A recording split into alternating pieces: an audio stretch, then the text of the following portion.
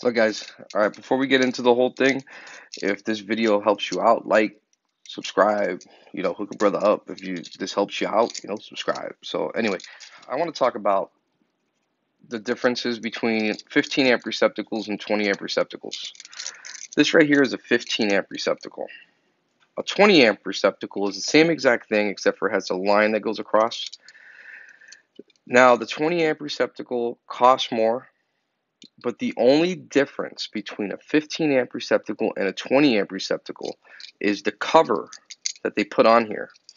All the guts and the quality is exactly the same. So if you think you're buying a better quality product because it costs more and it says it can handle 20 amps instead of 15, you're just wasting your money. All of those 20 amp receptacles in the Home Depots, hardware stores, and Lowe's, those are scams.